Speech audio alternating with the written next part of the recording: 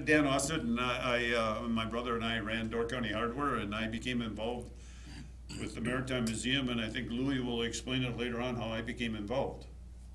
And I'm Louis Janda. I had been, my family and I were caretakers at the lighthouse at Cana Island. Is how we first got involved with the Maritime Museum.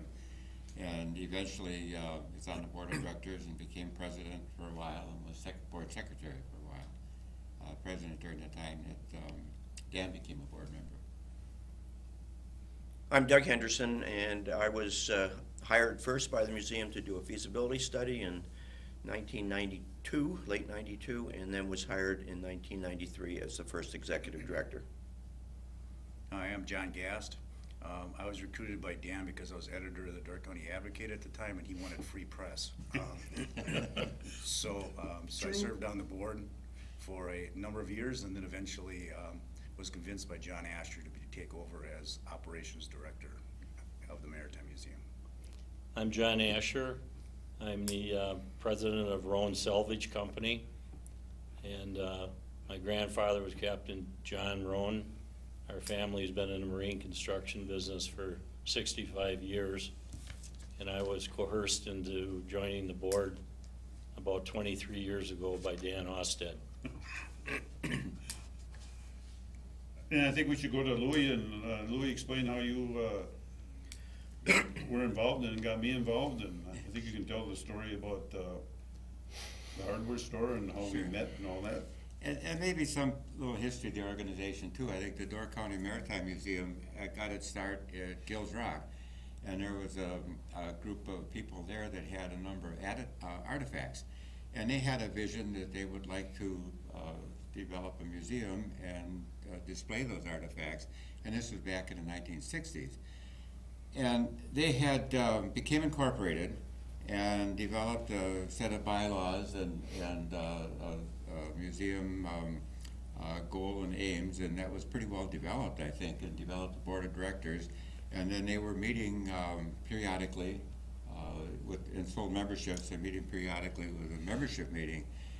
And then somewhere along the line had picked up the lease for the Cana Island Lighthouse, and that group oversaw the naming of the lighthouse to the historic register, and was responsible for maintaining that building.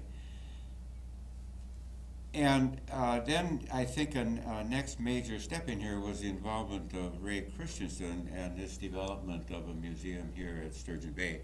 And as Ray tells the story, the Gills Rock group was meeting periodically, and then they would have a speaker in, and Ray was asked to speak on his role with the Christie Corporation as a boat builder at that time. And then he rather liked the organization and joined it, and they still had not constructed a building yet, but their president at that time died, and then Ray was then named to be president of the Door County Maritime Museum that was meeting at Gills Rock. And shortly after that, the group built the building that is the form of the Gills Rock Maritime Museum now. And as I understand it, even did some of the financing themselves within the membership group that was there. And then Ray had a vision for developing a museum in Sturgeon Bay. And he used the corporate structure of the Door County Maritime Museum and got permission from the board there to open a museum here with artifacts, which he then did. And I'm not sure if he would have been able to do that or would have done that on his own without being able to use the corporate structure of the museum at Gills Rock. But that put the museum operation in Sturgeon Bay. And then Ray was essentially the curator and runner of that, and then he was also the president of the entire organization. And there was a little separation of funds at that time because Ray had done some fundraising strictly for Sturgeon Bay, and yet the proceeds from the donation in Sturgeon Bay went into the general museum treasury. And the corporate office was still run from Gills Rock. And I think that Marvin Weberg was the treasurer. His wife Eleanor actually did the bookwork on it. I don't remember who the vice president was at that time. And then I think the secretary was John Purvis. And And then eventually, after Ray died, and that left a big vacancy in this whole museum operation, and there was some question about who would succeed him as president. And in the meantime, this corporate board hired Gary Sewell to be the curator at Sturgeon Bay to keep that going, and that was the first paid employee that the museum had at that time. And then there was some discussion whether it would be me that would be president or Jeff Weberg. And Jeff and I met and talked about it, and Jeff wasn't real comfortable with the business end of the museum itself. So we had an agreement between the two of us that I would take it the president the first year, and he would be vice president, and then the next year we could switch the roles. Well, the next year came and he wasn't interested in switching the roles, so I remained as president. And the whole involvement gets real complicated at this point. But then at that, I have to say that my own goal in accepting this role of president was really two. Our family had been caretakers at the lighthouse in Cane Island, and that's how I got to be named to the board too. Ray felt that I should be on the board to look after my interests and family interests at Cane Island, so that I was on the board. And one of the goals was to make sure that preservation would continue at Cane Island. And then the other one was to get out of all administration duties with the museum and see if we could be developed enough where we could actually hire an administrator. And I guess both of those were accomplished. And after that happened, then I kind of stepped out of it. But the involvement with this expansion of the museum in the Sturgeon Bay with the board, I think, really started with Dan. Now, we got to know him during the time that we were caretakers. The museum had made an arrangement with the hardware store that we could buy supplies there and charge them. And theoretically, there was a 10% discount that went along with that, with those purchases. And as that was told to me, I understand that the hardware store was the only one that agreed to that 10% discount. And then we're never sure whether they actually gave that or not. But anyway, I'm sure we did. Yeah, and I had a budget. We had a budget of $300 a year to work with, and then there were some major projects that we did that we were able to come up with additional funds. And Ray was able to dip into his budget at Sturgeon Bay with that surplus for the fundraising that he did to fund a couple of these kinds of things that we did. But this got Dan involved, and during the time that we were buying these supplies at the hardware store, occasionally I would talk with Dan and his brother about projects that we were working on out there. And then we also spent some time just talking about museums and visions for where museums could go and what could happen with that. And I think it was real important to me when I became president that we get Dan on the board. And it was easy enough to do that at that time because that original board structure was that we had 12 directors and 4 officers, and the officers were not members of the board of directors. That was a separate group. And if a director became an officer, then there was a vacancy on the board.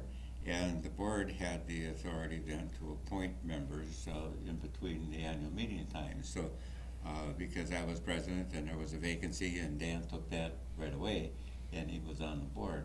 And that's when we started taking advantage of these Dan's visions, or was able to carry these out. There's a lot of details that take place beyond that as far as acquisition of the land and the actual development of the building and this whole area. But and during this time is when Doug Henderson showed up in here. And I'm not exactly clear in my mind where that first contact was made. I think that Orville Shop had some contact with Doug. It was Dan. It was Dan. Yeah. And Dan had the contact with Orville for somewhere in here. Well, Contact. you know, I can jump in there a little bit. When I got on, Orville Shop and I had done a lot to the historical museum, and Orville and I became very good friends, and we were always good friends. He'd come in the store. Clarify the historical museum being the Door County Historical Museum, when we had it on the fire department, which is another chapter in my life, I guess. And Orville and I, Orville always came in the store, and of course every time he came in the store he told a joke, and he was always like that.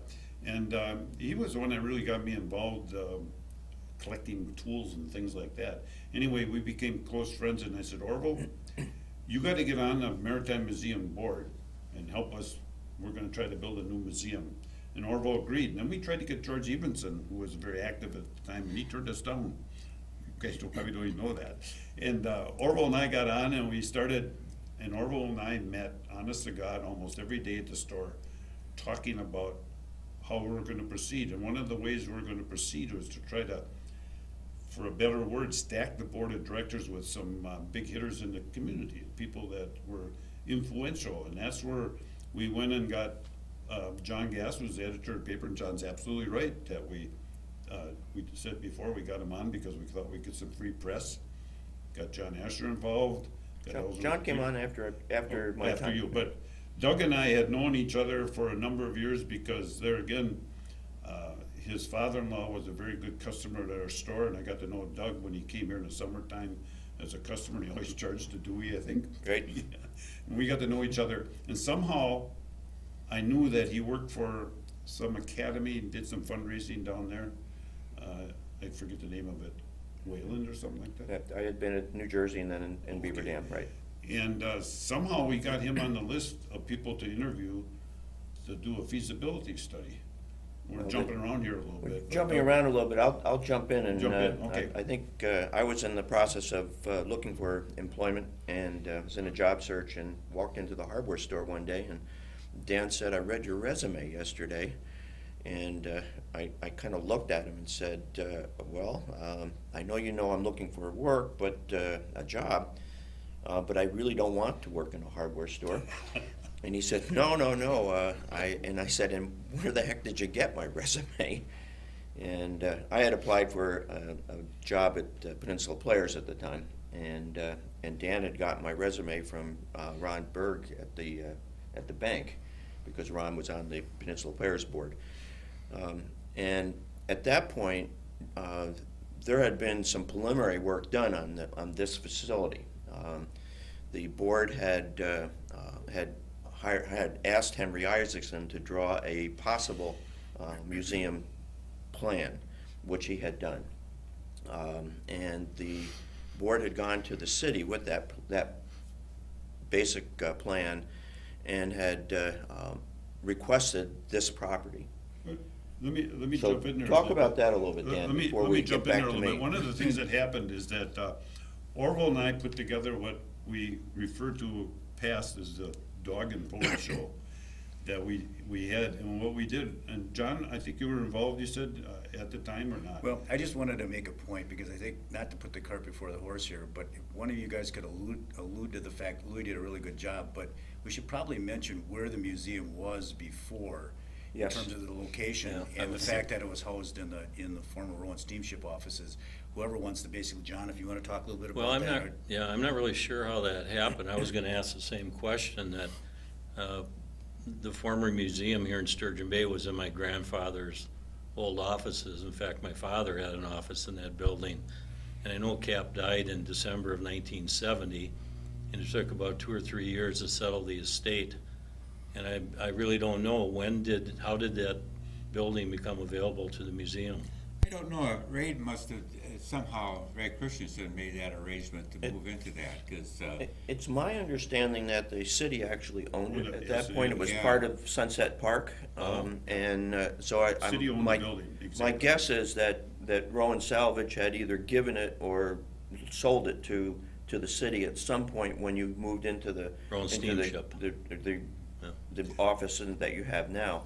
And that, it was sitting available, I think, and that's the reason that Ray was able to get that. And when I interrupted, because this dog and pony show happened before Doug Henderson was hired. And what it was is Orville and I put together with, Louis was president at the time, he said, go ahead and have it. I don't even know if you were there. John Gass, I think you said you were there. And what we did is we invited anybody we thought in the city that might be interested in the Maritime Museum, be it people from Rowan Salvage, which was John. I'm sure we might have invited Selvig, and we invited people from Bay Ship, we invited people from Palmer Johnson's, and of course Peterson Builders, and we invited all the aldermen and the mayor. And the key to that meeting was that Orville and I got up in front, just started talking about building a new museum, and out of the clear blue sky walks this stately elderly person, Gerhard Miller, and says to me, and I'll remember these words the rest of my life, he says, Dan, I know you need stamp money to go ahead with this. And he hands me a check for $1,000, which was huge at those times. You know, maybe it doesn't look huge today, but so he handed us $1,000, and he called it stamp money, and went on to explain how the Gerhard Miller Art Museum, et cetera, always needed money to go out, and that's how we got involved with Gerhard Miller. And there's a couple other stories, but then we just kept rolling. And were you around when we got the print from Gerhard, or Yes. was, okay? See, I don't. John Gass and I were talking the other day whether we went down and saw Gerhard Miller about donating a print, and I can always remember. I don't know if I was there or not, but he did say, "I'll give you this print that you can use to sell." I think Orville may have been there also, because we had done the same thing previously at the Historical Museum. He gave us a print to sell.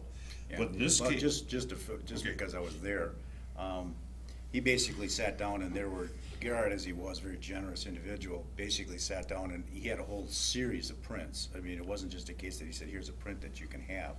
He gave us a whole choice, and we basically, he just kind of stood in front and just kind of had him on his easel backed up, and he just kind of went, you know, here you go, take a look, you know.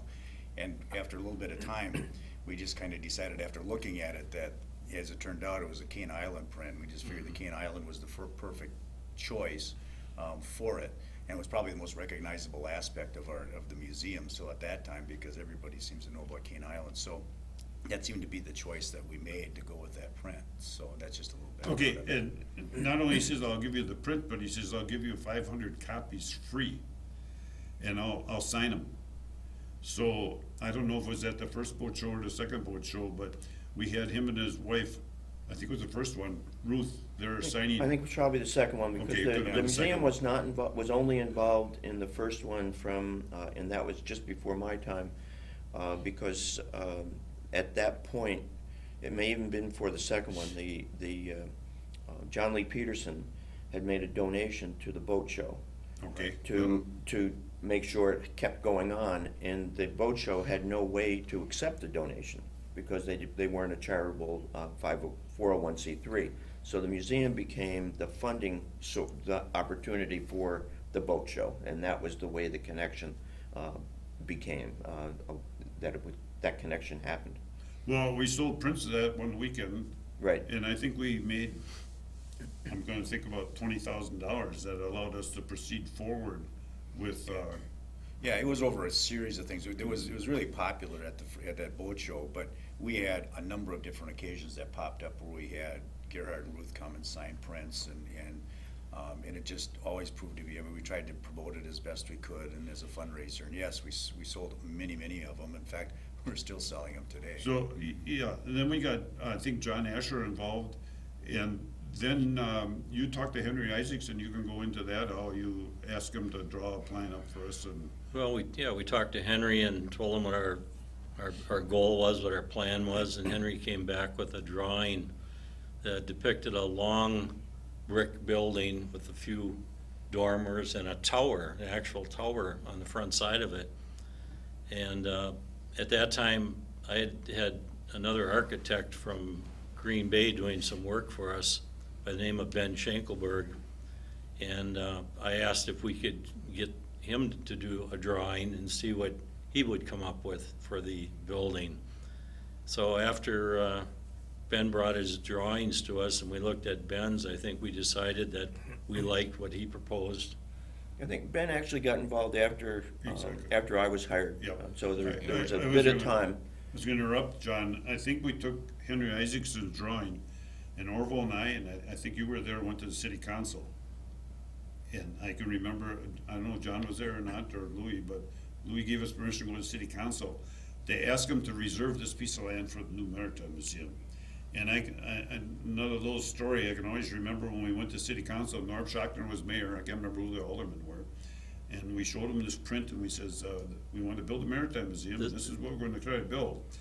And the council was very receptive, and was unanimous to preserve the piece of land. And it wasn't certainly negative, but John Kologi, who's now our highway commissioner, was the city engineer, and he said something to the effect that I think we ought to put a window of 5 years on that, and at the end of 5 years, if they haven't done anything, come back and reevaluate where they are at that.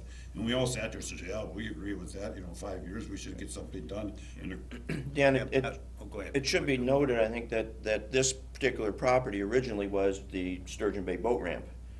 yes, And right out here, and at that particular time, when you went to the city council, was when the DNR building had just been, was being built, and the boat ramp, the major boat ramp here in Sturgeon Bay was being developed. So this property was a giant wasteland, really. It was just a Right. parking lot with a gas station and a motel along the road, and I knew that was gonna go off there, I left it on, just go ahead. it was, a wasteland with a motel and a small motel and bait shop and a gas station out in the corner. And the parking lot was mostly weeds with the little boat ramp. So that produced the opportunity for the museum to go to the city council and say, hey, we want something done here. And I think also at that time, to tie in with what Doug was saying, is the fact that also the city was in its process of its waterfront redevelopment here on the west side. So they were looking for anchor projects Yeah, to and I think, basically put in You here at that you time. went to the board, Dan, in, it was September 11th of '92 when you went before the Okay. council, just to get dates here. I think And- previous to that, though, there was a waterfront redevelopment thing that you're on now, and I was on, or something similar to that, or a plan being done for the city, and Ellsworth Peterson and I were both on that committee, and we mentioned that, we thought this would be a good location for the Maritime Museum, so they planted on the plan, Maritime Museum. Much like the boat story, how they put the boat out in front of, and they planted on the plan, so by the time I got to the city council, a few years later, the city council said, well, that's the place it's gonna go with, look, it's on the map. And that's how they got, and it's really true. And that's why the city council was so receptive, well, it's been on the plan for years, it's there to go. And that's how that happened. So now that you actually had a picture that the city council looked at, you had the property, and I think particularly because of some of the things that are going on the west side here in Sturgeon Bay and about land, it should be noted that the museum owns this building, but it does not own the land. Not true anymore, Doug. We Okay. straightened that out, we do We own don't. that. We own the land now, but Yes. when we originally started, Right. we leased the land for 50 years at $1 Dollar a a year. year. We That's correct. prepaid it so we wouldn't forget. Right. So the land was part of the city, and so that's, And we had a note on the parking lot, right? Yes, we had a Yeah. loan on the parking lot that we had to pay off. And when we got the land actually given us to the city for the footprint, they didn't refund us for the 29 years left at $1. so, but, to go back to my first involvement, all of this was in place, and I happened to go into the hardware store, and Dan said, well, we want to talk to you because we want to maybe hire you to raise some money for the museum. And I said, do you have, what are you doing? And he said, well, we're going to build a museum, and we're going to raise $4 million, and it's going to be on the west side, and we've got to do it in a certain number of years, and how about you come and raise that money for us? And I think my response was, are you crazy? And I asked if there had been any preliminary work done, and he said, well, everybody thinks it's a great idea, we're going to do it. And I said, not in your life, I won't take the job, but I would do a feasibility study. And after we discussed the feasibility study, I think it was Peter Redden who was on the board from the northern part of the museum. Peter had done some work at Lakeland College, I think it was. He was on their development committee. He understood feasibility studies. And Peter and Louis and you and Orv and going garbage. Oh, Johnson. Yeah, Percy Johnson. Percy Johnson. Johnson. I remember we met 2 or 3 times at the Pudgy Seagull and had some discussions. And at that point, it's probably in early October of '92 that the museum hired me to do a feasibility study. And what that entailed was me going out, I talked to all the board members.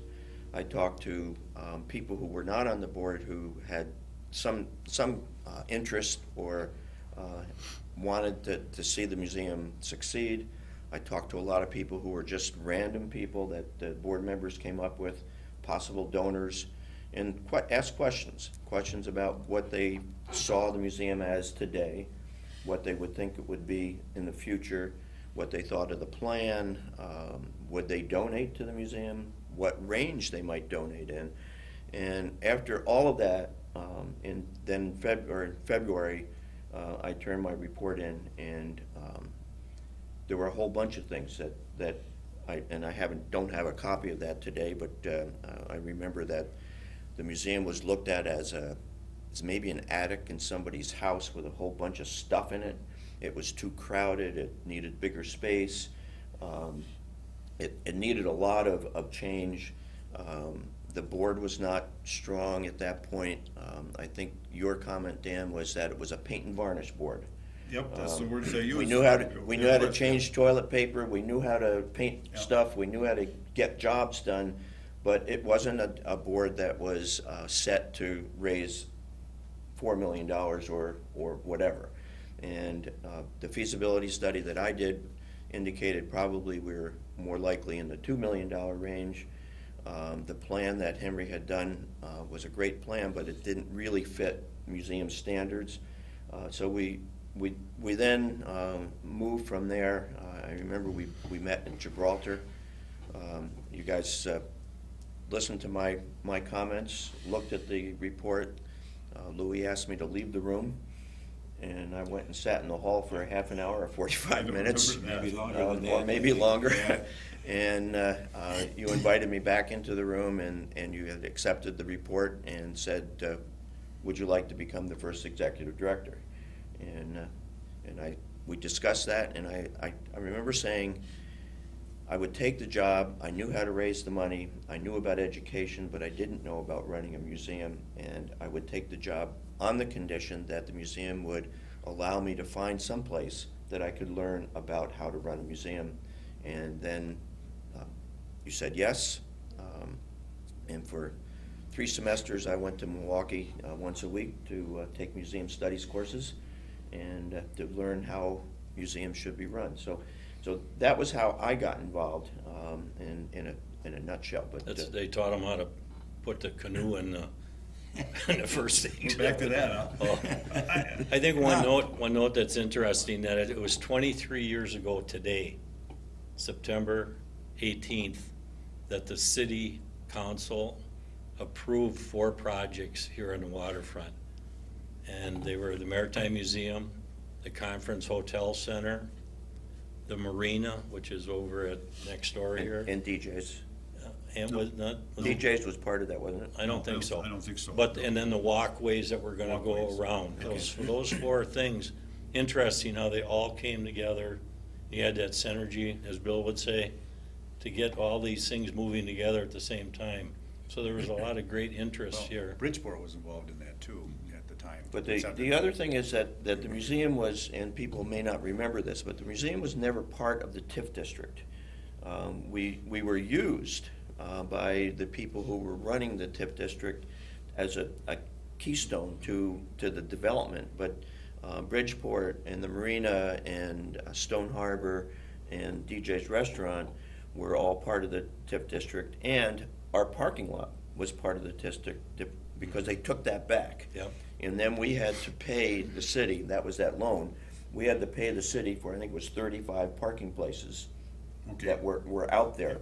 Originally, we had that whole space to develop, and if we had it, it would have 35 parking spaces instead of what's there now. Now, when you're talking about $4 million for the building, you're throwing those numbers around, is that something that was Dan told you, or is That was what Dan told me that was going to happen, and I think that was in discussion with Henry and whatever. Because the original estimate that we came up with before the building was built was 2.8 million. Right, that was for this one, and that was after a lot of other planning went into that was Right. after we eliminated or determined that Henry's plan wasn't going to work, and we needed to do something else, and that was when I said, well, the board said we needed a building committee, and we started with a committee, and I used to say that there were a number of people I interviewed in that feasibility study who had very, very strong opinions on what this building should be. And they included Ruth and Gerhardt, they included the Petersons, Hilda, and a variety of other people. And we met on a fairly regular basis over at the Yacht Club in the Commodore's room. And it was, everybody had a different opinion, and I can remember thinking, if I can just get through this committee, everything else will be a piece of cake, which wasn't quite true. Yeah. But our first chore was to determine who should be the architect.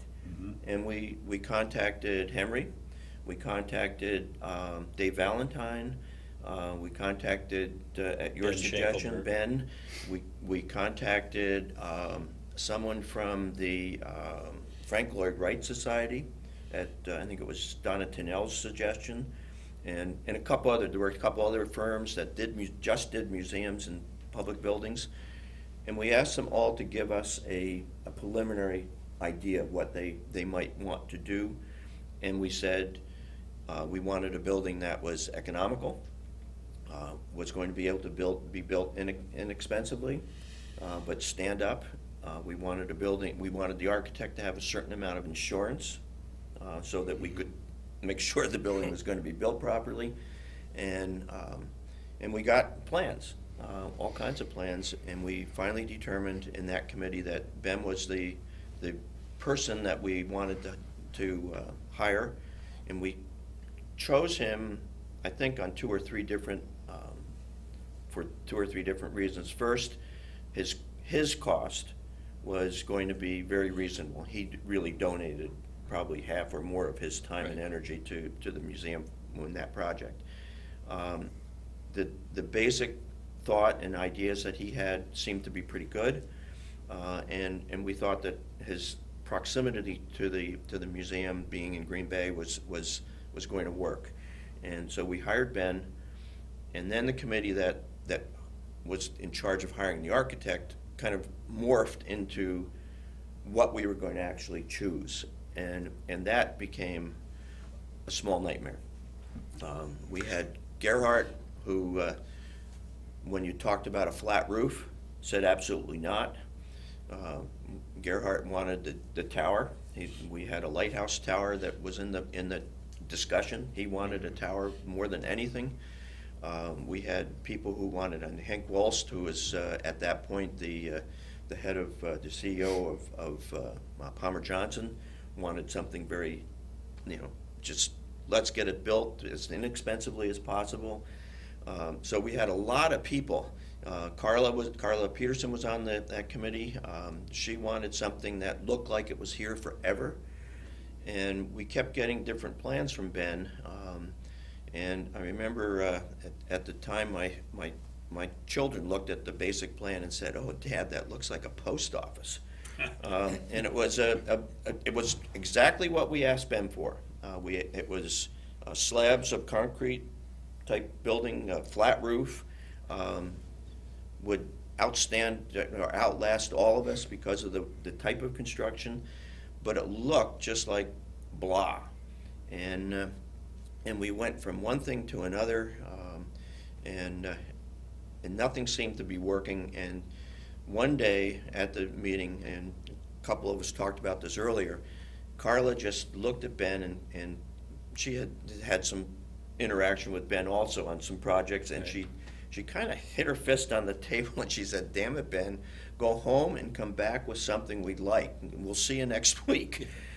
And Ben just kind of said, "Okay," and he came back with the basic plan that was this. When Carla said that, and when she said that to Ben, she also had two pictures from a magazine that showed building similar to this in Cape Cod or someplace out east. And I can always remember him handing this piece of paper to him, saying, and her words were, "Ben, you can do better than this." Yes, and he did. He came back the next week and he had a basic plan and everybody said, wow. You know, we lost the flat roof, we had the hip roof, we had the brick instead of the slabs of concrete. And everybody said, well, why didn't you do this a long time ago? He said, well, number one, it's going to be much more expensive.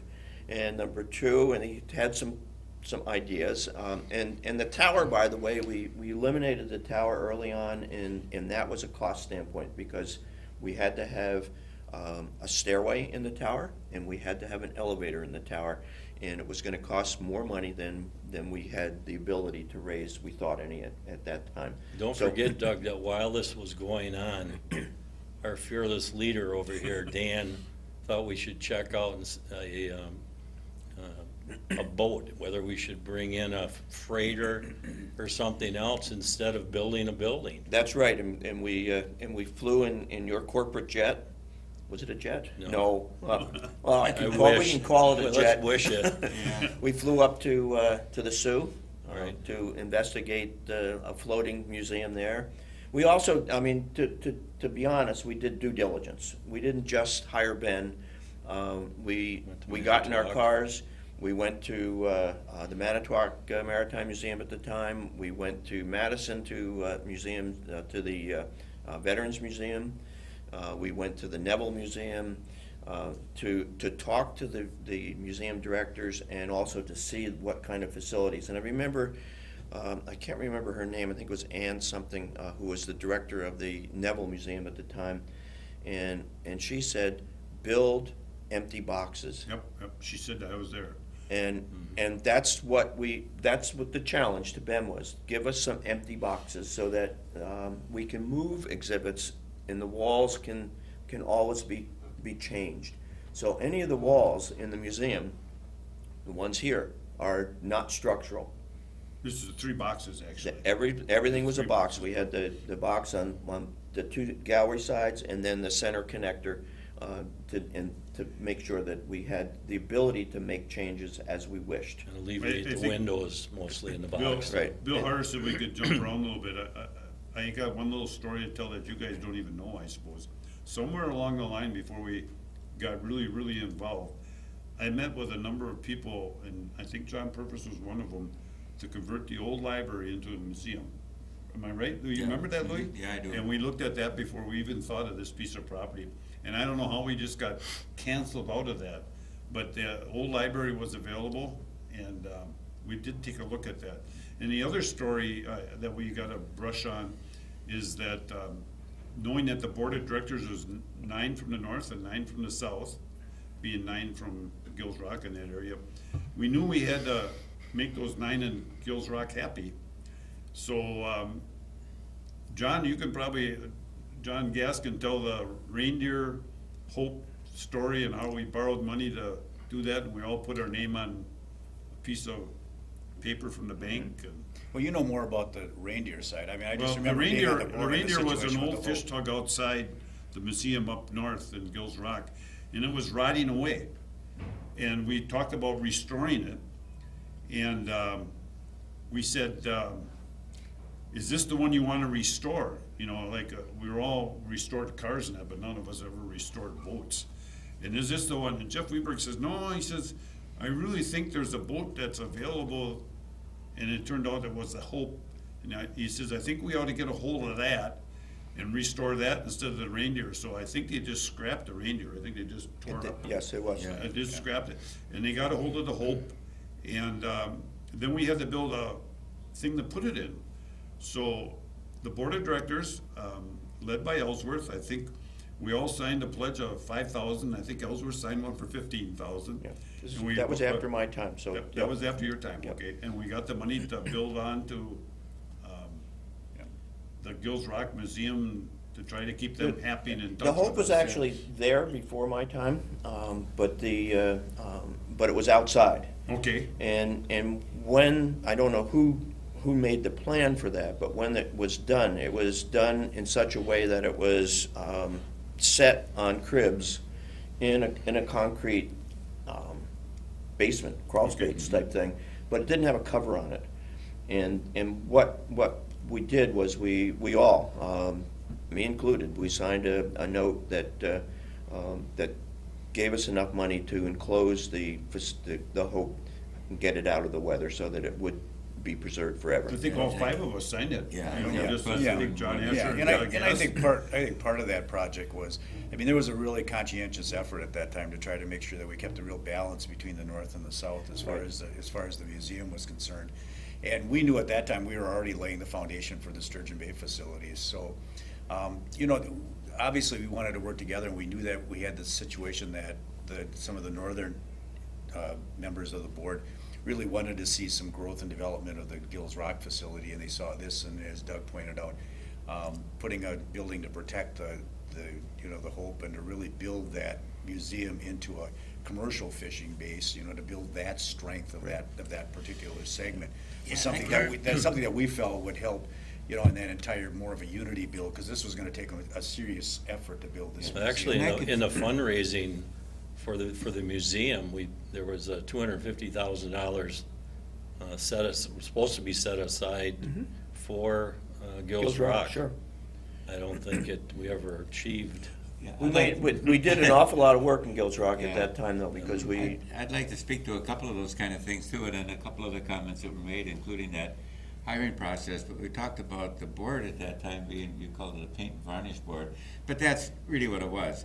And during those years that after Gills Rock was built and Ray Christensen had started the museum here, it pretty much functioned without much change or development in here at all. Gills Rock was able to function on it was strictly voluntary, including the operators of the museum when it was open. It was open during the summer times, and the donations took care of whatever expenses were there. And the museum here, Ray Christensen was a volunteer, and he was here most of the time at the museum. And it operated in that Roan office, and that was pretty much stable too. Ray's concern at that time for the future was what would happen when he died, and he thought that maybe the city could take it over.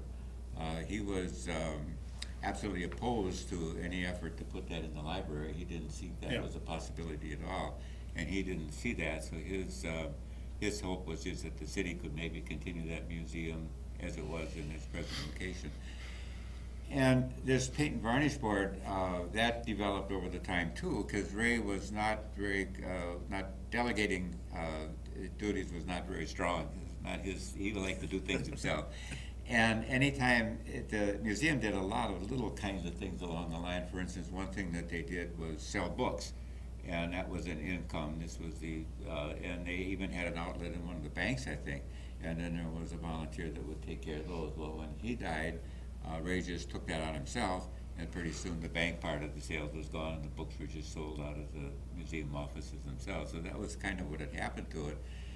And the board eventually wound up meeting once a year in the springtime before they operated, and then in the annual meeting during the summertime, and that was the only times that the board met during this whole concept.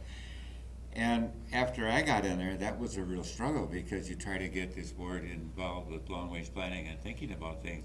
And we tried a couple of workshops with planning and visions and developments that didn't go very far with the board. And anytime we talked about long-range planning, it just went nowhere. And this addition on the Gills Rock building that you're talking about, when we put that fish tug undercover, the reason it was put in those cribs on there is that the original building was laid on a slab that was put down on beach stone. And then when they started to dig down into that to make a foundation to put that fish tug down in here, then this beach stone started rolling down and sliding down here, so then they had to put the cribs in it.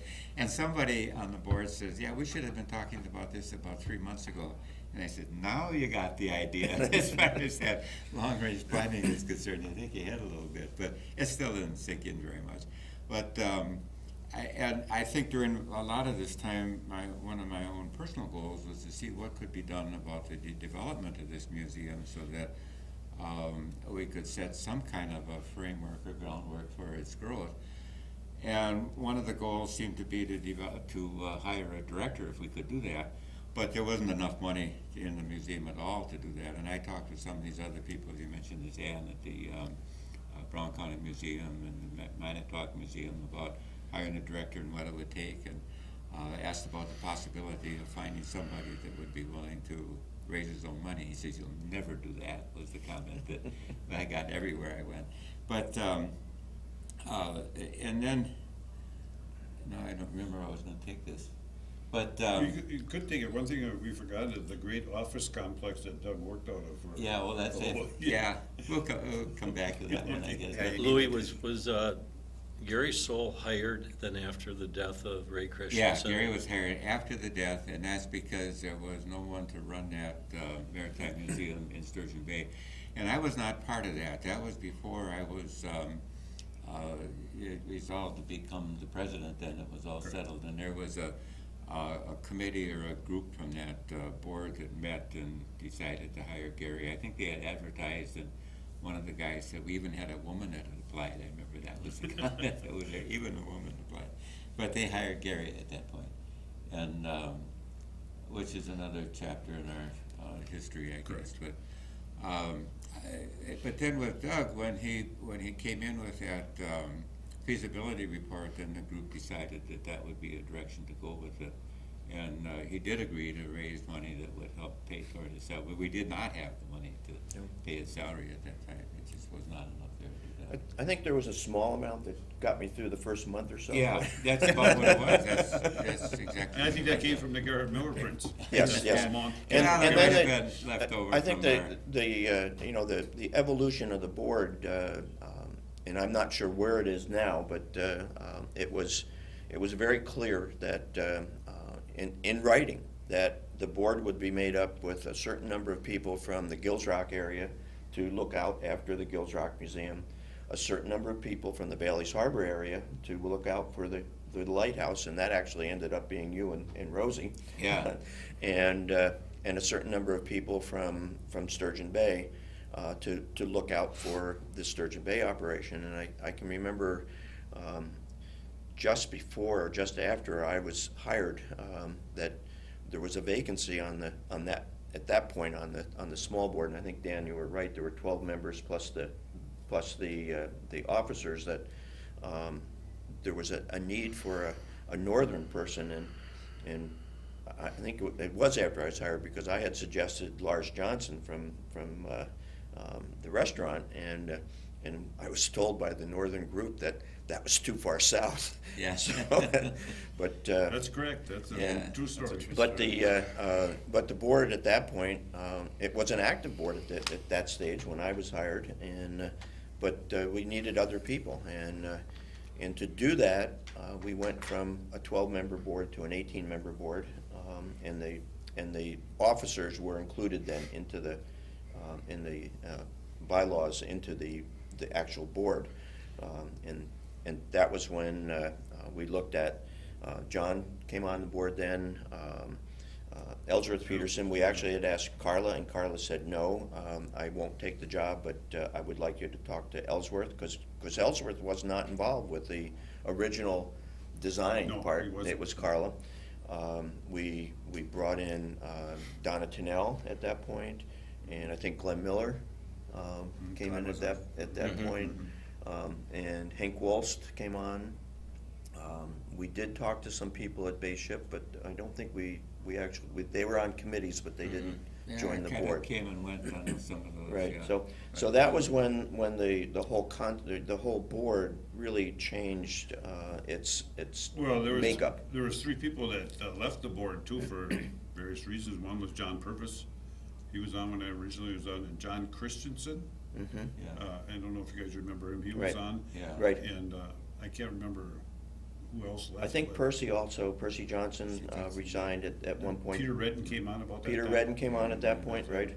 And we got Mark Jenkins involved right away. Yes, Yeah. right. If you don't forget about And there again, John and I and Orville and John, we went after a lawyer, there's no question about Yes. it. We help us out, am I Yeah, right? well, yeah, you were just basically covering every possible professional rank that you And Dan could. gives me a hard time about being opposed to that board change, the numbers changed, but Mark Jenkins and I rewrote those bylaws to include that concept of the board. Right. But then we changed that so that the officers became members of the board instead of outside directors, so.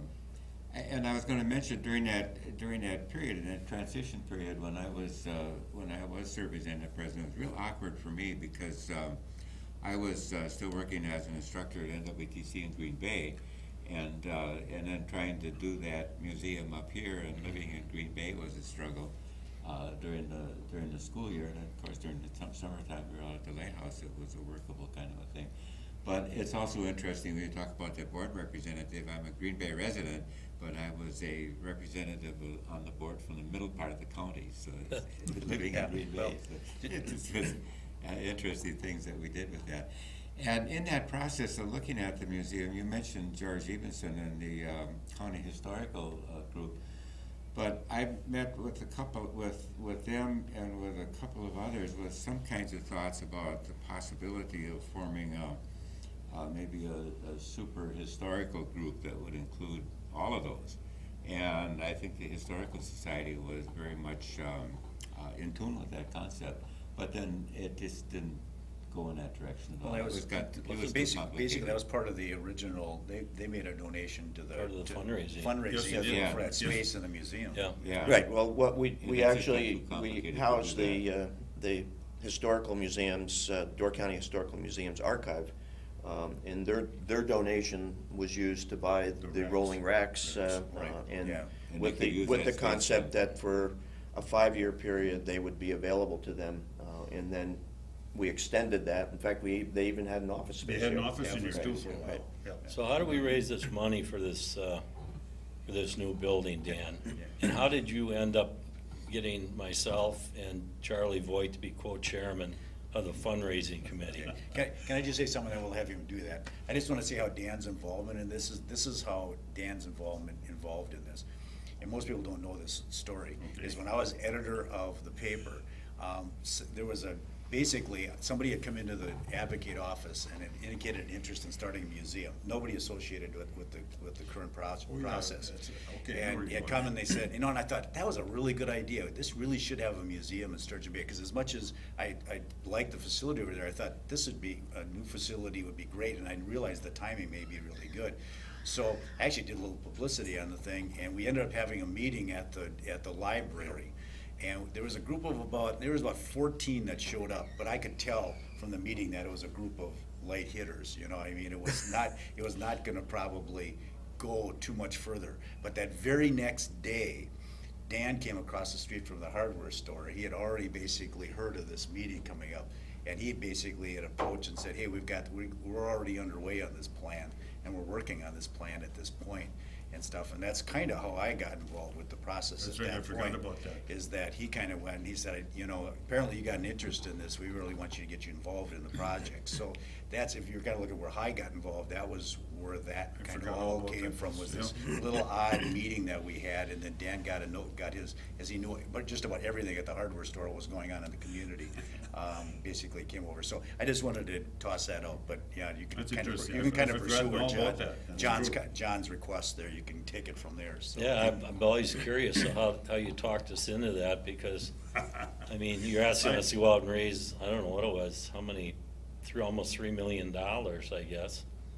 2.8, I think, is the Yeah. total originally. I honestly don't know, but, why, but, I think I had this something whole- to do with it, John. this whole thing, I think we gotta stress this whole thing was just a fantastic amount of volunteerism of different people and everybody in the community. We just hit it just exactly right, Peterson Builders was taking off, and Bishop was going great, and Palmer Johnson's was going great, and the whole community was for a maritime museum. Yeah, Just- but that just was perfect. obviously one of the things that we found out in the feasibility study, was that the community as a whole felt the Maritime Museum was an important aspect of what went on in Door County, from the northern part all the way down to the southern part. That there were very few people who didn't feel that the museum was a real asset, or could be a major asset to Sturgeon Bay and Gills Rock and Cana Island. There were obviously concerns about what it was at the time. There were weaknesses in the structure, but the concept was really, really backed. And when people were asked, would you support it? The overall comment was absolutely, to the point where they actually gave me numbers. And in that report, there are no names to those numbers, but the numbers are there, and we could then use that information to extrapolate approximately how much money there probably would be to fund. And I can remember just after I was hired, we started planning this fundraising effort. Peninsula Players started a fundraising effort. The hospital was in a major effort. There was somebody else. YMCA the was YMCA was in it, and I can't remember if it was John or Dan said, there hasn't been a major fundraising effort going on for, I think, John, it was you. He said, 20 years. For 20 years. The only thing that's ever been money was raised for was the hospital, and now we've got all these nonprofits raising money. Do you think we should wait? And my comment was, we're there now, and we got to go. Yeah, we have to be part of it. We can't sit back. Well, I can remember that Ellsworth Peterson and I would take a list of about 4 or 5 people once a week, jump in the car, and he and I would drive to various businesses in town here. Mm-hmm. And with the two of us go in there and we'd sit down and present the plan. And I don't think there was one business that turned us down. No. And that did not donate towards the museum. But one of my favorite stories is I had talked to Bob Baumgartner from Paper Machinery Company in Milwaukee.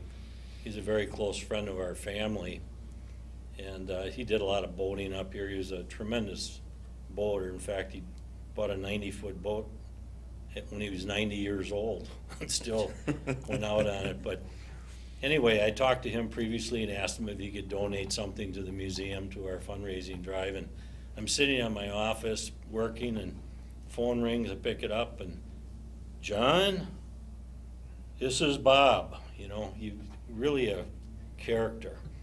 And he says, I've been thinking a lot about the museum, and I think I got to donate some money there. And I was thinking of giving you $1 million. But the truth is, you'll probably need more than that, so I'm going to donate $2 million. But you won't get it for about 20 years. It's going to be in a trust. But you're going to need the money to put a new roof on the museum in about 20 or 30 years. And of course, that did take place. As far as the paperwork, and I don't know how many years we have left before we get the money, but that was a heck of a donation from the Baumgartner family. It was. I think one story that tripped in my head just now is when we were going through this process, we were sitting at Gills Rock, and Ellsworth happened to be sitting on my right hand.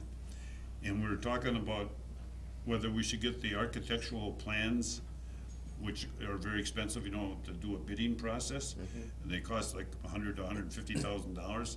And we had the goal almost reached. We were within like $350,000 of reaching our goal. And I made the comment, geez, we really shouldn't go forward until we get all the money raised. And Ellsworth said something to the effect, this is a magical time to go out and get a bid. They were building the bank of Sturgeon Bay, Bay Lake Bank at that time, and he says, the time is right to go for it. And I thought, boy, if he says the time is right, I think it is, because he could cover us if we didn't make it. I remember that meeting too, because we had asked Ben to come up with a plan, and actually it didn't cost that much because Ben donated most of it. But he had the plan, the working plan in process, ready to go. And we said, should we put it out for bids? And my feeling was we didn't have enough money, and we were thinking that the bid was going to come in at 2.8 for the construction, and we didn't have the 2.8 at that point. And I remember saying, well, what if we get these people to bid on it and we can't build?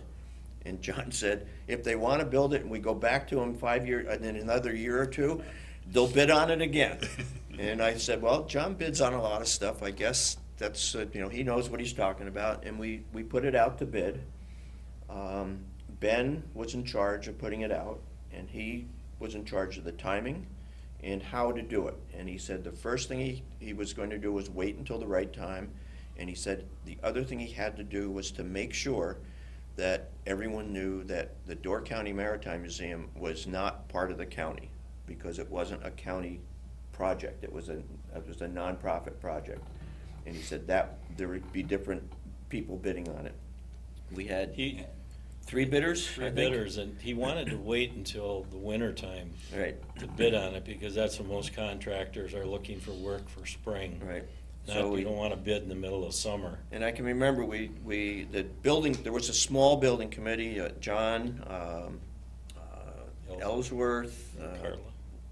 is Charlie Voigt on that? I'm not sure. There were like, I think he was. 'Cause there were he maybe 4 or 5 of us in that committee, and we met in John's office, in his conference room, and Ben said, all right, before we open these up, I want you all to write down what you think the low bid's going to be. You know, I put down 1.8 because I was being optimistic. We had 2.3, someone had down, and we opened the bids up, and OM Construction's bid was 1.2 million to build the building. And we all just kind of looked at each other and said, well, is that a problem? And the other 2 were within $700,000 or less than that, a couple $100,000. So. Mm-hmm.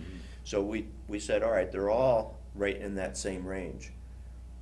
So this is not an abnormality, it's the real thing. And then we all looked at each other and said, well, what do we do now? They came in $400,000 below I remember that. what Ben estimated Right.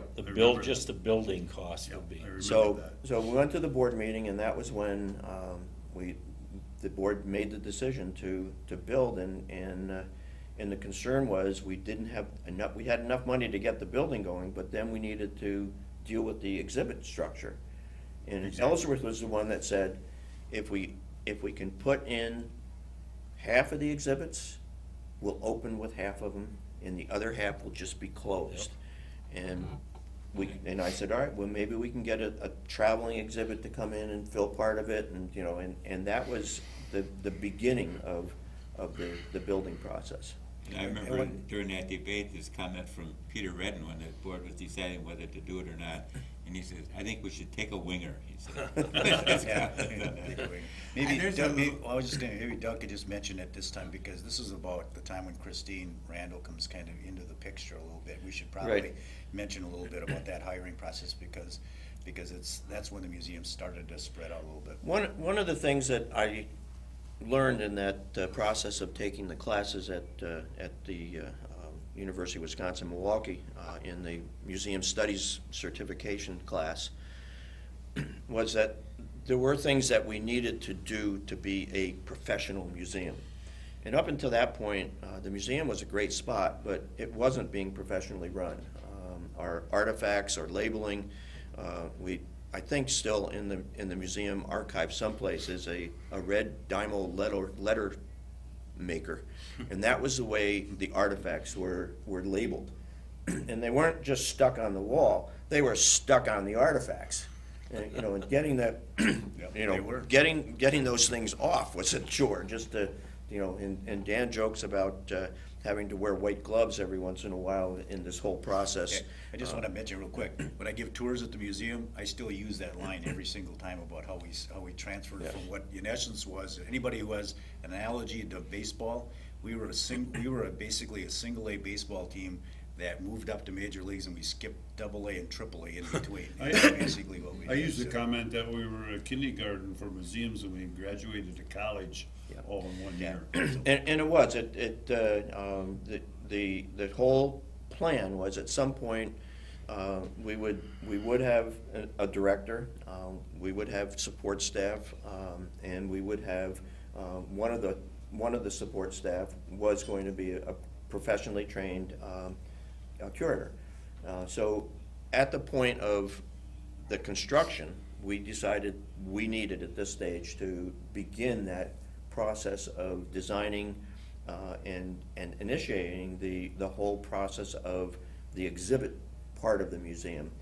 Up until that point, there was no need. But we did that. We advertised.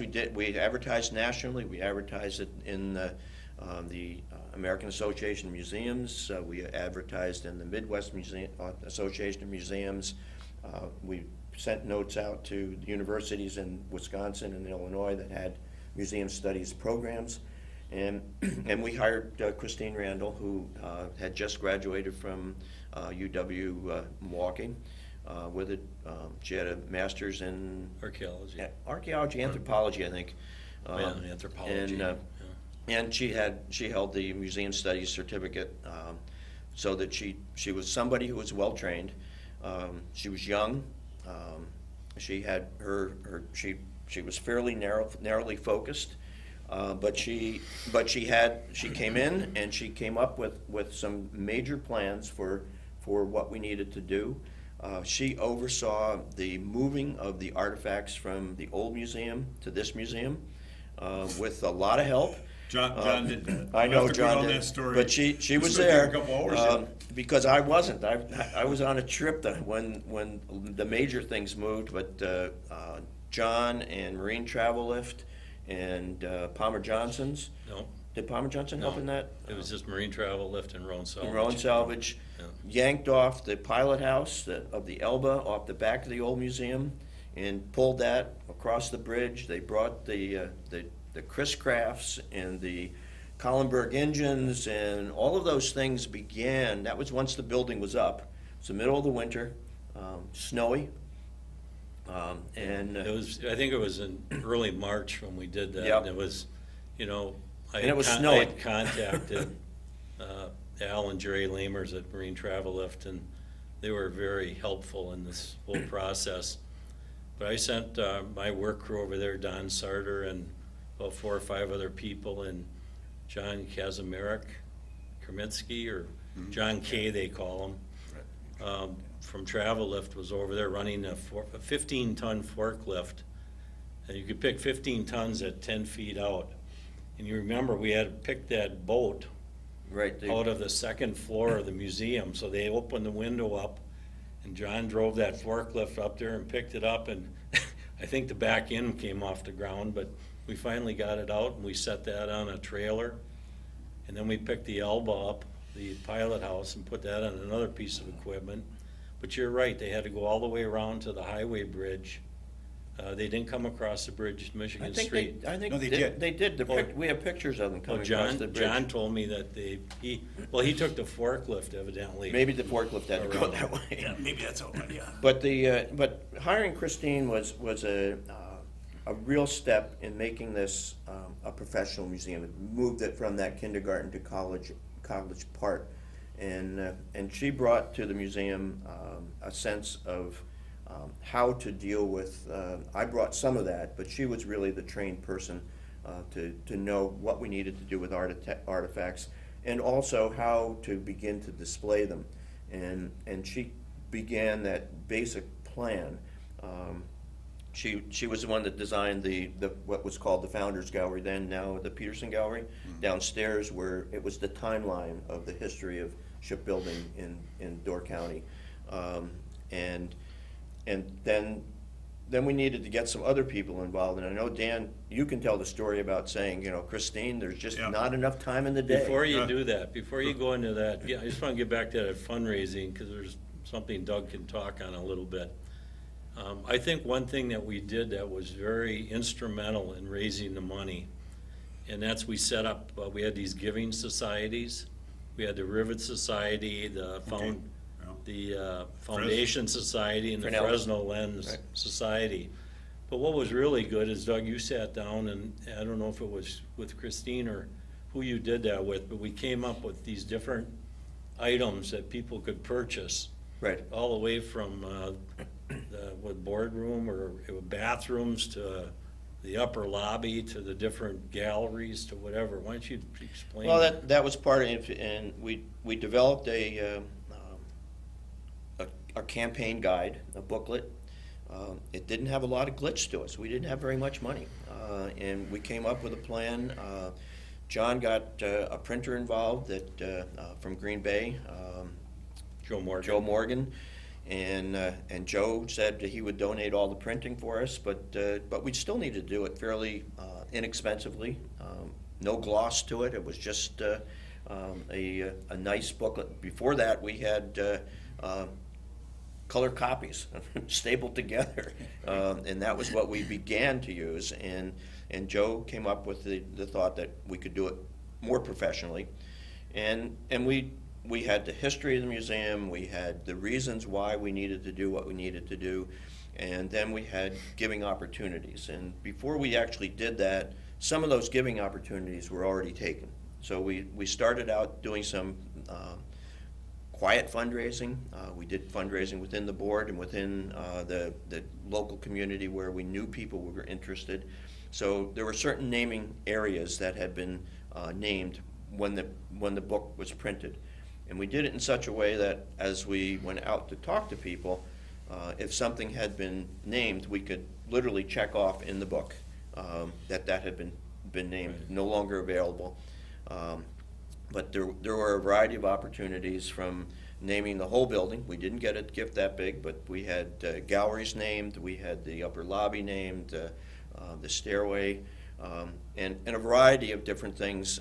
And some of them came very quickly, and some of them it took a while, a lot of talking and work to get people involved.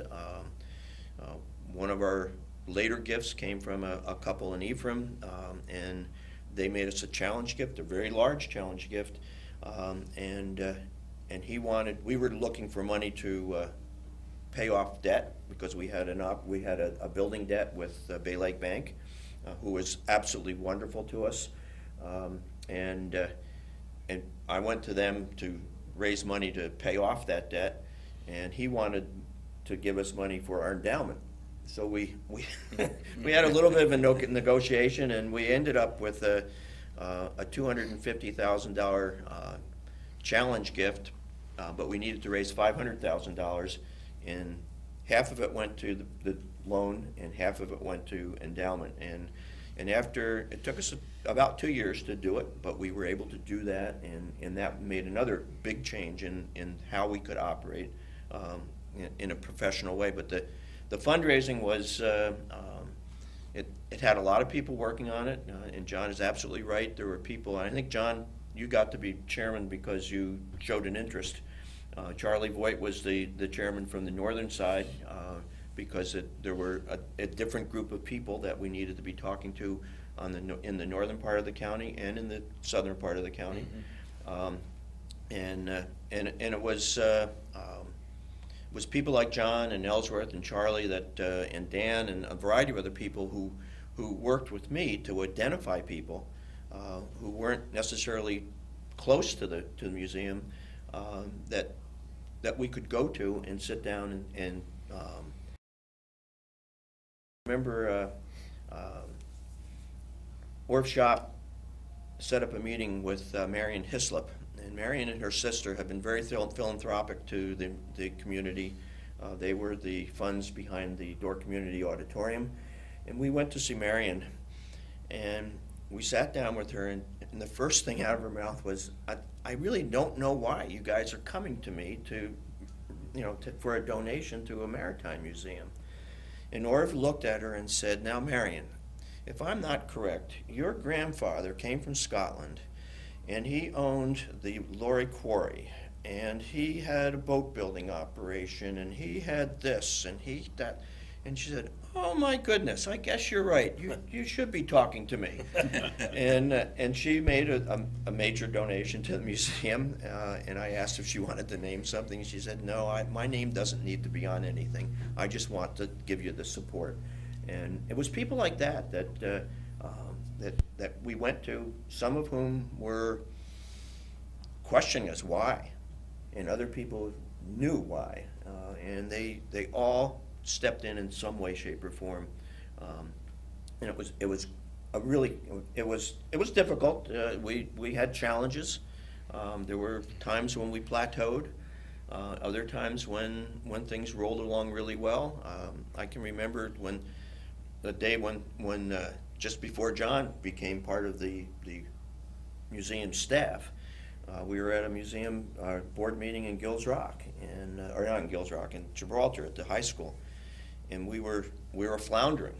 We were already getting ready to open, or we maybe were open. A lot of my time was being taken up in running the museum, and we were still raising money, and there was a lot of push and shove going on, and there was conversation of what we should do. How do we get Doug Henderson back out raising money when Doug Henderson needed to be running the museum too?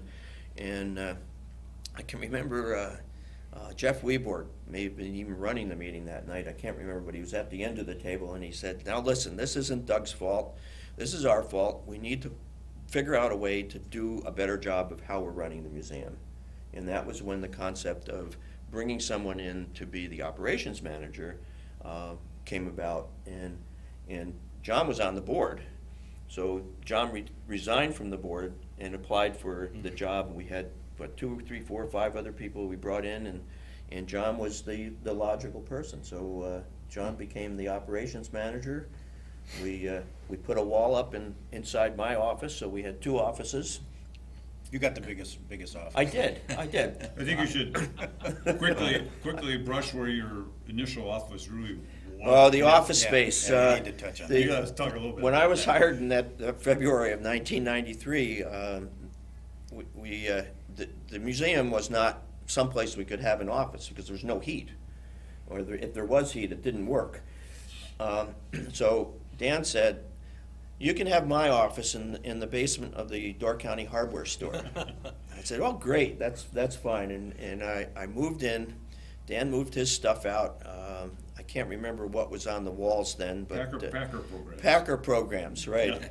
There was a buzzer in the ceiling and a little intercom thing that played music, and every time the door the store opened up, it would bing at me. I don't know if Dan knows, but I did get up on a ladder and I snipped the wire at some point. But and to get to the office, I'd have to climb over the pipe cutter and all kinds of other stuff that was in the aisles. But the best part was every time somebody came into the store, which was often, that had some reason to be involved in the museum, Dan would drag that person downstairs to meet me. And we ended up with a lot of people who made donations of artifacts and also funds because of those connections. And we lived in the museum, in the hardware store office for a while.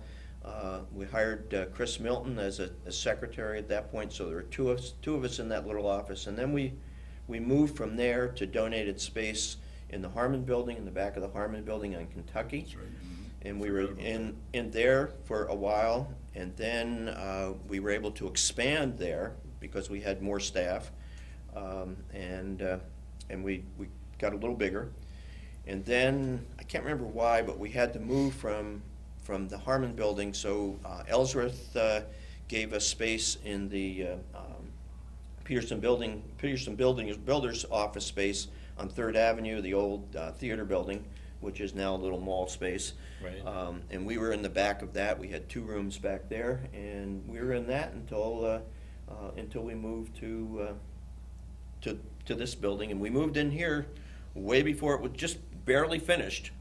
There's still construction going on when we moved the offices in. So down the road, we got to a point where we had the building, we had the cubes, and we had Doug as the director, and we had Christine as a curator. So what happened to how we were going to get these various cubes filled? What story do you remember? Dan. Well, I think the story I remember, and I think John Gass was there that night, and June was there. I was there too. Christy Randall. And we talked about this and that and everything else, but one of the things that Christy brought forward, I don't know if control freak was the right word, but she wanted to be in control of each gallery. She wanted to be everything past, she wanted to put the stamp on everything. And I basically told her that night, I think politely, that we don't have enough time for you to do every gallery. you get the Founders Gallery and take care of that. I'll talk to John Asher and we'll do the engines and the Elba, and Let me just point here, because there's the significant element of the story is the time frame that we're dealing with here. Okay, Because- this is right around because- Christmas time, Because huh? the museum basically, it was pretty much ready to start that about, what, like February? Was that about right, of 97? Was that about right? For opening, you mean? No, No. for the actual, for us Yes, to yes, start it was, working. I believe it was, we were, Christine had already been doing some planning. Right. And she had been designating different artifacts for different spaces. Right. But we couldn't get into the museum to do that activity, I think, until February. You're right. And we were the aim was to open in June. June, we Yes. started in So February. that's the window that we had to get this, Okay. all the to get the exhibits all ready. February and sent to June. February to And and I don't know how I said it, but I sort of lowered the hammer and said to her, you can't do it all yourself.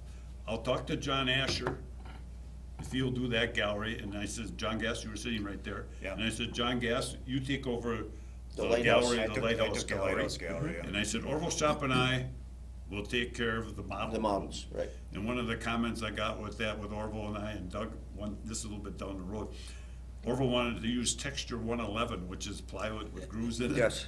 And Doug Henderson says, you guys can't use that, you gotta get better lumber than that. And so that's when Orville went out to Terry Julian and got him to donate all the oak and that, and Orville and I, we got, I think about 8 or 10 or 15 people involved in there, put together the model room, much like John did a lot bigger job down there, but I know Orville and I built the cabinets, and I know my wife came around and helped stain and varnish them. We had about 10 or 15 volunteers just do the model room. John Gass had 15, 20 volunteers do the lighthouse room, and John Asher, of course, went off and did it all himself with his staff, but Well, you did yeah, do it, exactly. Well, there was more than that, but you're absolutely right. The development of the exhibits became very, very involved with volunteers. The caveat that I would put on it is that in all of those cases, Christine and I had the veto power, shall we say. Yeah, you did. There's no That question about that. and I would defer to Christine on most decisions if there was some sort of a conflict, because she was the one that was trained in knowing how we needed to deal with the artifacts. The volunteers had wonderful ideas and ways to do things, but we needed to do them appropriately. And I can, I don't know how many volunteer meetings I was at and Christine was at, but we were at all of them. And the massaging and the working with the volunteer staff, and there really was a staff of a huge number of people who put in a huge number of hours. And we can go back to other, I know, grants that we had applied for after the fact, and I can't remember the total number of dollars that we calculated were put in, but it was hundreds of thousands of dollars worth of volunteer work that went into that time frame between February and June. And I'm going to stop and just make a little, we've missed a couple things in this process. We missed the fact that Tommy Thompson was here for our groundbreaking ceremonies out in the yard. Yep. Just after we had begun I think the pilings were already in and some of the concrete work was done. But Tommy flew in to the Cherryland Airport in a private plane, and I think it was Ellsworth who brought him in. We had Russ Feingold, who was at the time our senator, at our christening ceremony.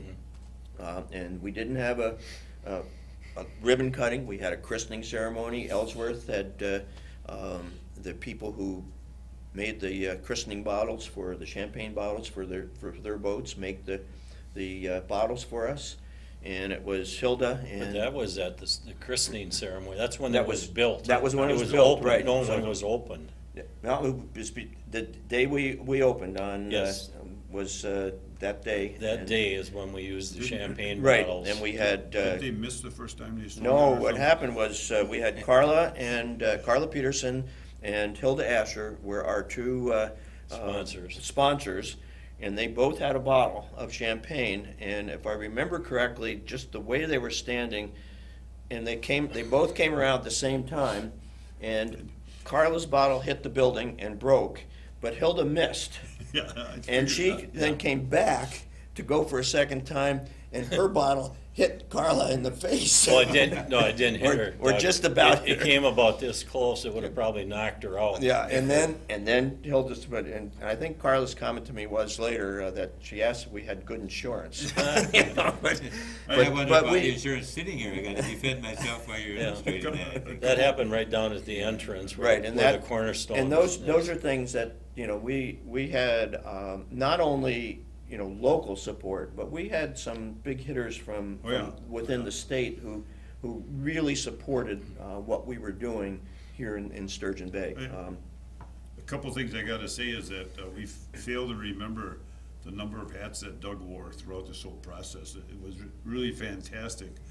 I mean, we all volunteered, all five of us were in there, but Doug had a tremendous, you know, he was the building engineer, he was the curator, he was everything, fundraiser, and he was the main man. He really had a job, and John and I were constantly on his butt, trying to get. You weren't the only two. Yeah. Doug was one of the greatest procrastinators I ever met, too. There were days. Well, I really But- think when we started with this different pods that we were each given to work on, is the first time I came across Dan. He was talking to me about something, and I was saying, boy, Dan, this is a big job here, and he says, I don't care, get her done. Yeah. And he's Yeah. used that slang now for about 20 years. And My, the other part of that, when you say, you know, that I wore a lot of hats, you're right, but there were a lot of people that were right behind me or next to me, helping with every Well- one of those hats. And I used, for example, Ben Schenkelberg in the development of this museum, he drew the plans up, and he found us our construction people, our general contractor. But he was here every week, looking at what was going on, making sure that the plans were being followed correctly, making changes when changes had to be made, and watching over this. You know, I was here every day, looking and making sure things were going on. If there were questions, I would call Ben. But he was phenomenal in the oversight. we gotta make one thing clear. Difference between John Asher, John Gass, and Louis and I, and Doug, is Doug was getting paid too to do this. We're doing this all on our own. Yes, you were. And I gotta tell a story about John Asher and the gallery he was doing. He called me up on Friday afternoon, about 3 o'clock or something like that. And he said to me, Dan, I think we ought to put the elbow up in the air. The elbow was scheduled to be on the ground where the motors are right now, where the engines are and that. And I said, well, John, that might be a good idea. Let's just think it over on the weekend, and I'll meet you Monday morning. We'll talk about it.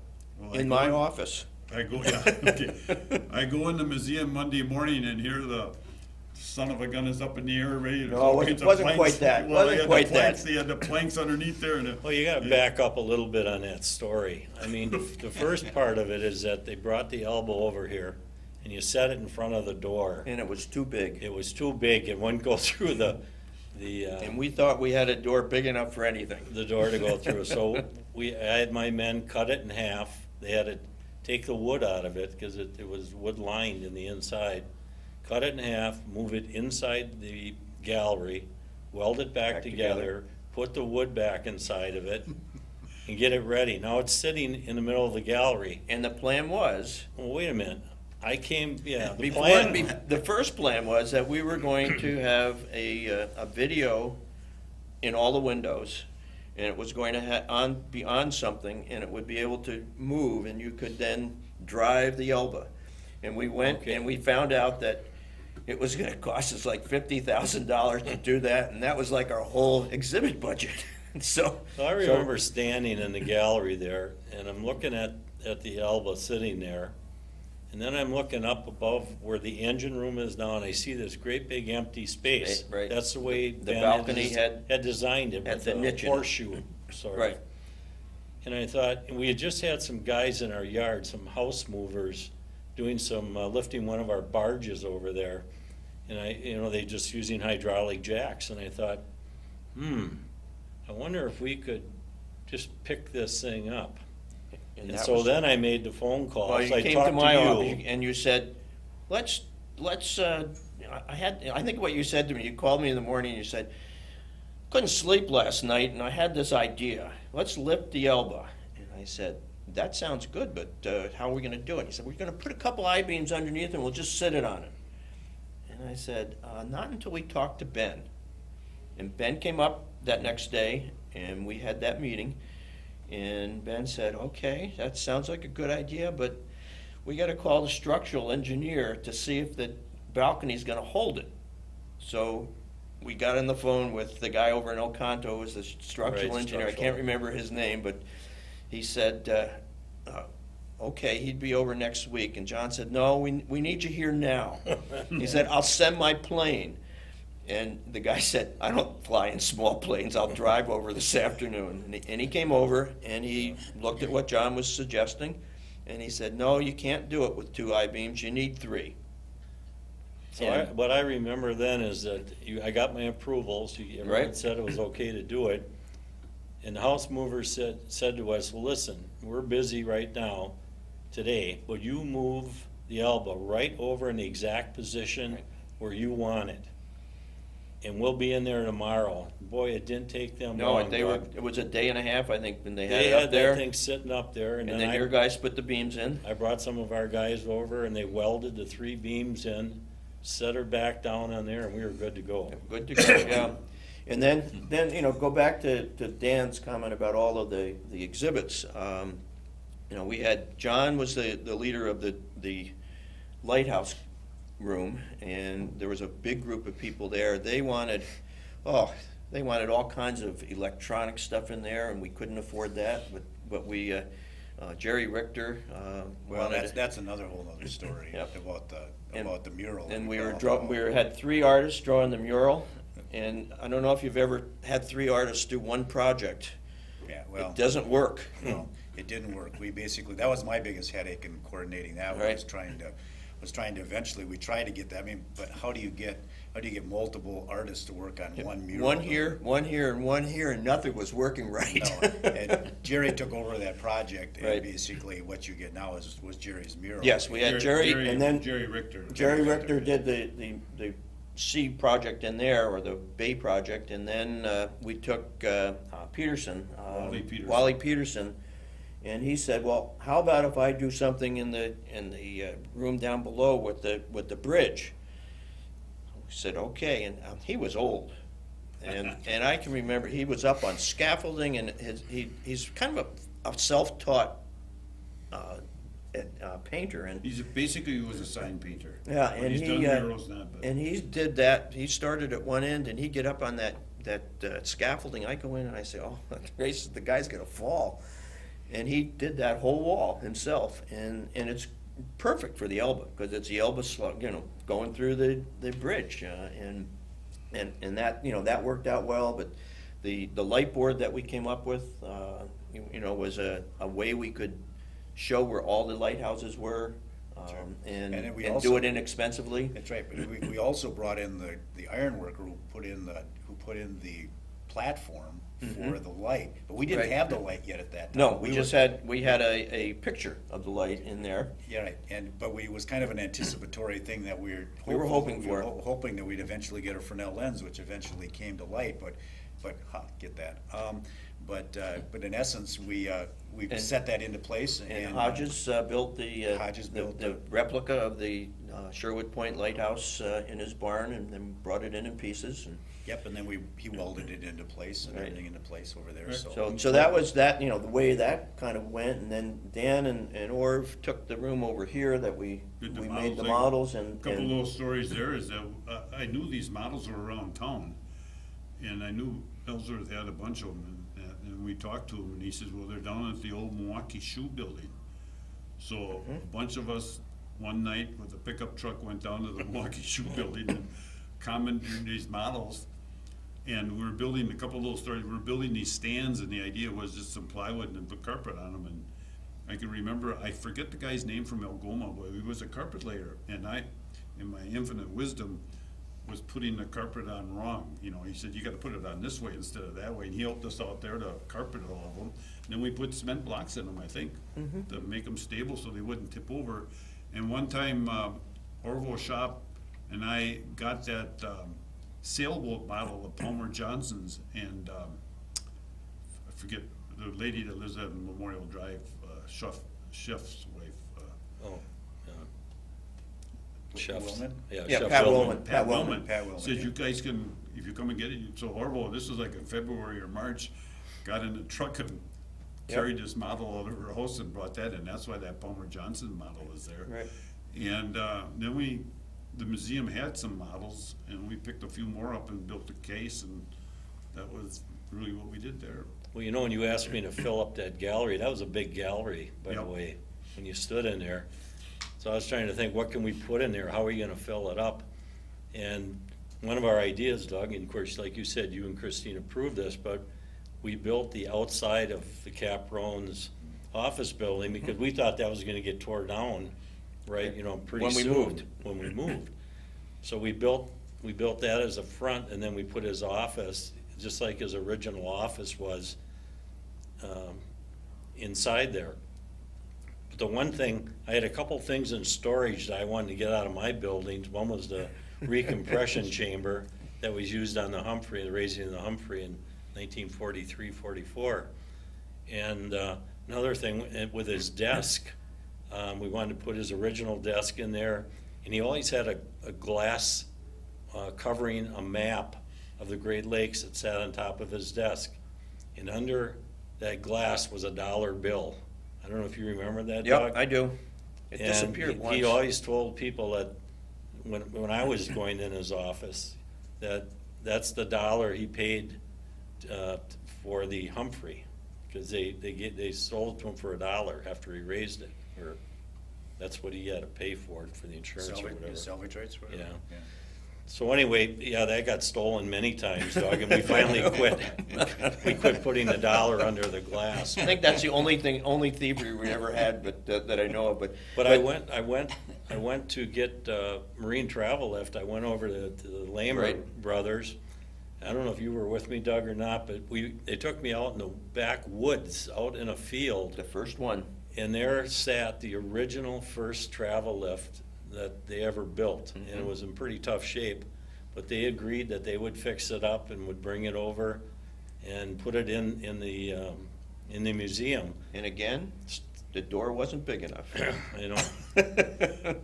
Well, anyway, I had our crews come in there, and we built docks all throughout the base of the floor area, painted the floor blue so it looked like water, and put the railings and the rope, and Right. they put their travel lift over 2 docks, and we had several boats from From the collection. From the collection that we were able to put in different areas. I think we put a lifeboat originally down on the end. We did have a lifeboat at the end. Now we door. have a couple other. There's And a couple then, others. who came up with the idea for the boat building shop? I think that was me, and we wanted to have an interactive, and at that point, Jim Colwell was very involved with the museum and the boat show, and he was building boats and on his own, and Jim said that if we made a space, he would be in charge. He would take charge of what needed to be in the space, tool-wise, and he would build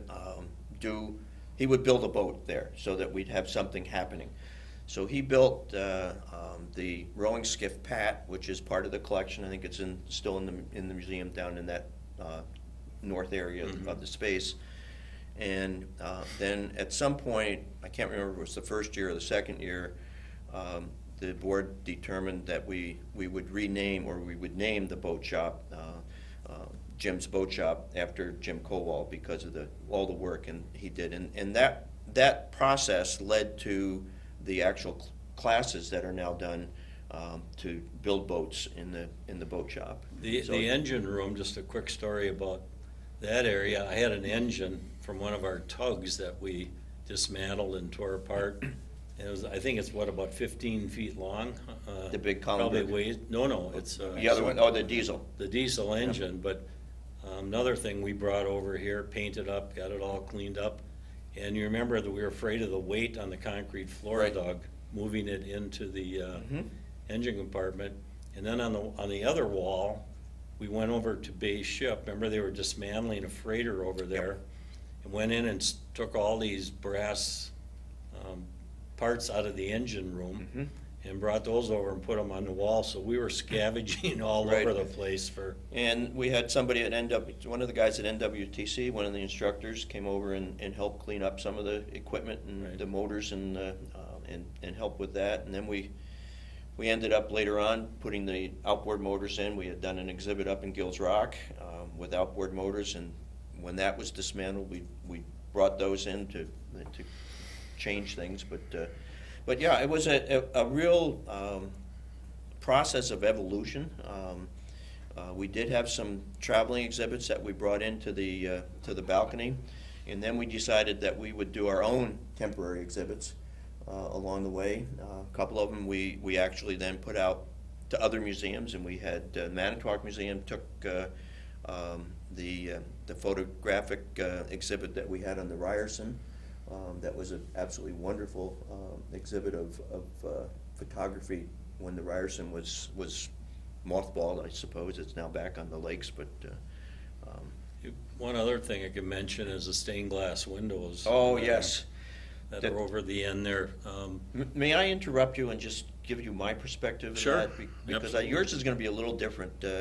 What John's talking about is the wonderful stained glass windows in the stairway, and also the stained glass above each of the gallery entryways. And what happened was John's dad had died the year before I was hired, and there had been a memorial fund set up, and Hilda said, "I want to use it for something at the museum." And I would say to Hilda every once in a while, I said, "Well, Hilda, what do you think we want to do?" And she'd say, "I don't know, but when I see it, I'll know." And after we were in the building process, I can't remember if we were really open at that point or not, but Hilda came over one day and she said, "I know what I want to do, Doug. I want to have some sort of stained glass window in that stairway." And the windows were up and installed. It was just clear glass. And I said, "All right, well, how do you want to do it?" And she said, "I don't know, but we should have a competition of some sort." Right. So I talked to Bonnie Hartman, who was the director of the Miller. We got a small committee of people together. I think John or Hilda probably sat on the committee. Bonnie, I was on it, and one or two other people, and we sent out invitations to stained glass people all over the area. And we had, I don't know, 10, 12 different proposals come in, some of which were way out there, others were very specific, and we ended up with, it was kind of like this, two different people. They were both in Appleton. The Glass Onion was the one that did the big one, and I can't remember the name of the other organization that we gave the second bid to. But I think it was the Glass Onion that did the main one. But they came in, and then the funds from Charlie's memorial were used to pay for the main window. And because we couldn't really, we liked the other group so much, we said, well, how about putting stained glass windows above, and the transom windows above each of the galleries? So we hired or commissioned the